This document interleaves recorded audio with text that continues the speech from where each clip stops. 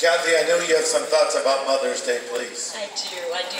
You know, the other day, came across this interview, actually a series of interviews. It was being done by a job application that was posted on the internet, and 24 people agreed to allow their video to be shown, but the interview was for a director of operations, right?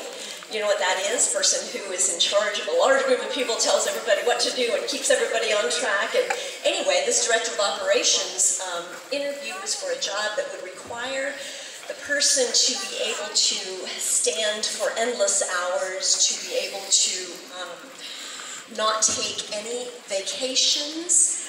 Also, they would be required to have degrees